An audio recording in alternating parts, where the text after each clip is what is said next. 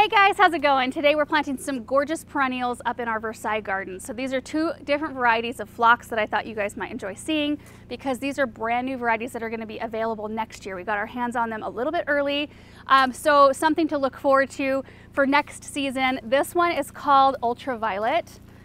Really beautiful, striking, bright magenta pink blooms. I love how big and bold they are. They're just so beautiful. And then this one right here is called Opalescent, which I think is a perfect name, that soft kind of shell pink with the darker pink center. They do grow a little bit differently. You can almost tell based on how they look right next to each other. This one typically grows like around 3 feet. We'll see how it does here in my garden. And then up to like 2.5, maybe a little bit more than that wide. And then this one just stays a tiny bit shorter, like maybe 30 inches, 32 inches tall, and about 2 feet, 2.5 feet wide. So very, very similar. They're gonna go in the same flower bed, but they'll be kind of separate from each other. But I think they'll be gorgeous midsummer color, and you'll see when we get up there. This is a perfect time of year. Well, every time of year is perfect to walk through your flower beds and like make notes. You know, if you notice that, oh, my spring game is strong in this area, which it is in this flower bed. We have it packed full of alliums. It's beautiful for lots of weeks in the spring, but right now I'm noticing a lull in color and I need something to fill that gap. So always be keeping that in mind. Like as you're walking through your garden, make notes like, ooh, I need to add some more fall color here or some winter interest. In my case, summer color. So these are very fragrant as well. And that's actually the first thing that Aaron noticed when we were gathering these up. He picked one up and he asked me like, are these fragrant? And they are, they're just like perfuming the air right here. So that's kind of another added benefit. And they attract all the pollinators, bees, butterflies, and hummingbirds. So zone 3 through 8, extremely winter hardy. Phlox does really well in our area, and we are a dry climate, so phlox typically doesn't deal with some of the powdery mildew disease issues that some of the older varieties usually a lot of people have problems with that, but these are improved versions and they're much more disease resistant. So even if you live in a more wet, humid climate, you shouldn't have as many problems with these as you would with maybe some of the older varieties. So anyway, that's kind of enough detail. Let's head up to the Versailles garden. I'll show you where they're gonna go. So this is the flower bed where I plan on putting both of the varieties. This is in the corner of our Versailles garden. We started developing this area a couple of years ago. And while we've got some good structure in there, I don't have a ton for summer color. I mean, you can just take a look at the whole flower bed there and you can just see that I've got a little bit, but my summer color game is not strong. The spring game is. I think I have a picture of when all the alliums were blooming in here and it was gorgeous. Plus I have a patch of poppies right there that bloom white with a really like almost a black throat. And it was very, very pretty, but once those things are done, I need something to fill the gap. So what I'm planning on doing is putting the ultraviolet, because I have 5 of those, kind of starting my drift right here and curving it around the front of the poppies, because poppies aren't the prettiest plant to look at in terms of leaves. So if I have something growing up in front of them to kind of shroud the leaves, it's perfect. And then right over here is where I plan on putting the opalescent. I have 3 of those and I think they'll fit in here perfectly. There are a few alliums right here. You take a look, you can see where the stalks are. So I think we're gonna have to dig up a few of those. So we brought up a couple of different augers. Let me show you. Aaron's gonna be digging the holes for me today. He's gonna use this big 9-inch one for the phlox. It's huge, but it'll be perfect and really quick to dig the holes for these. And then he just bought this one because we're getting ready to plant bulbs in a couple of months, more fall bulbs. And when you plant a lot of bulbs, we planted, was it around 3,000 bulbs last year. Your back gets really tired when you have to bend over and aug holes for a long time. So he found this really long one. This one's also from Power Planter. I think both of these are. So we get to try it out today, which will be kind of fun. I also have individual emitters I'm going to be running to each one of these plants. This whole area is watered by a drip system, but the tag says that these plants want consistent moisture. And if a tag says that, I will typically run extra moisture to those plants, even though this area has a drip system. And then I will be watching them in consecutive years. Like this year, it's really hot right now, so they will appreciate the extra hydration.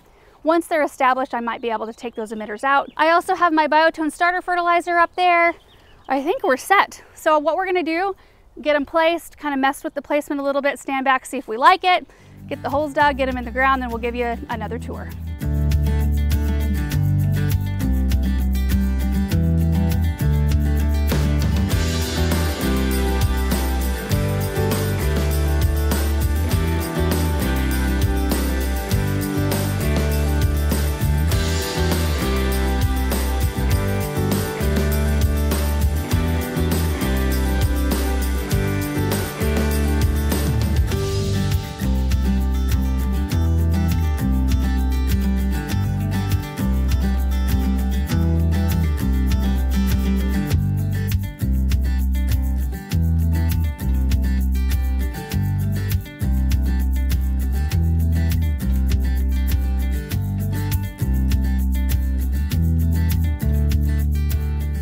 These are awesome. I'm super happy with how they look in this location. Now you will notice I left a gap in between these two because I didn't really want to put pink against pink and have so much pink because my roses are pink as well. So I left this section so I could put something different in there, either like maybe a grass or something blue that's got that blue foliage on it. I'm thinking, I don't know exactly what I'm thinking for that spot, but we'll leave that open for now, and then we'll have another section in between these two just so that there's not a ton of phlox altogether. And then these are the allium bulbs that we dug out of the ground. There's 2, 4, 6, 8 of them all together. They kind of like separated when I brought them up out of the ground, like there would be 2 together like this, and they just kind of came apart. They're not cut apart, so I don't know. We'll dig some more holes and get these replanted, and then we're pretty much done with this project other than the irrigation. All right, so I marked each spot where I want the alliums with a pine cone. Now we can see how this auger works.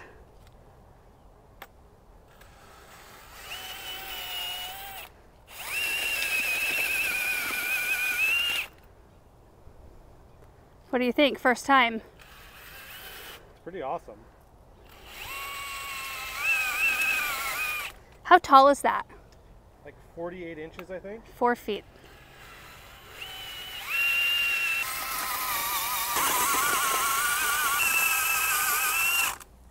It's a little squirrely.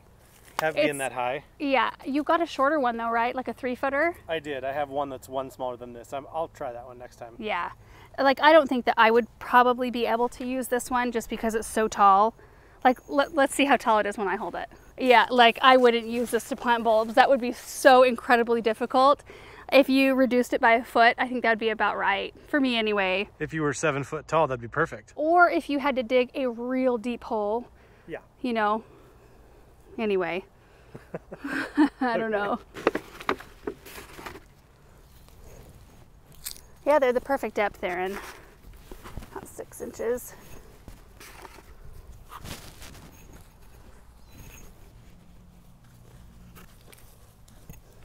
Yeah, so those will come up in approximately the same place, as they were last year. So I know my distribution is nice.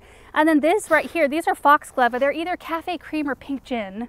I can't remember. They're one of 2 varieties I started from seed that, oh, probably FedEx, I'm guessing, that don't bloom the first year. So these will tower. They'll have the spiky blooms behind the phlox over here. So I think next year, this will be a beautiful layered gorgeousness. Well, that is our fun new perennial addition for the day. I absolutely love how it turned out. I mean, that was a desperately needed addition of color.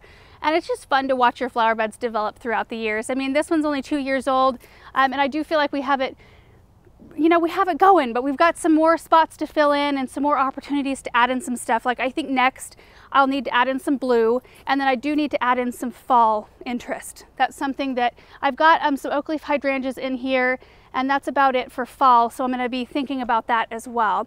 Again, these varieties are brand new for next year, so if either one of them are of interest to you, or really if anything that we show you in videos interests you, it never hurts to go down to your local garden center and let them know. Because oftentimes they're working on plant orders in the winter, like the fall and winter of the previous year. So then they'll know what to be looking for. And then if they see these varieties available from their growers, they can make sure to snag them so that you can get them. So anyway, thank you guys so much for watching. I hope you enjoyed this video, and we will see you in the next one. Bye.